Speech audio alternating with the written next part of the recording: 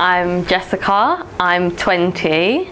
I was 18 when I had my son Kaylan, and he's 16 months now. I felt so much pressure doing Kaylan's birthday party because I've seen so many people like on social media having these big gatherings, so I was like, I have to do something for him because I literally wasn't going to do anything.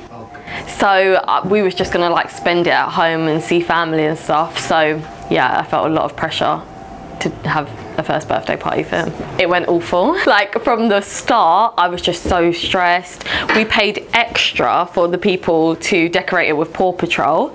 We got there and it was decorated frozen. It was terrible. They didn't have enough food for all the children we had.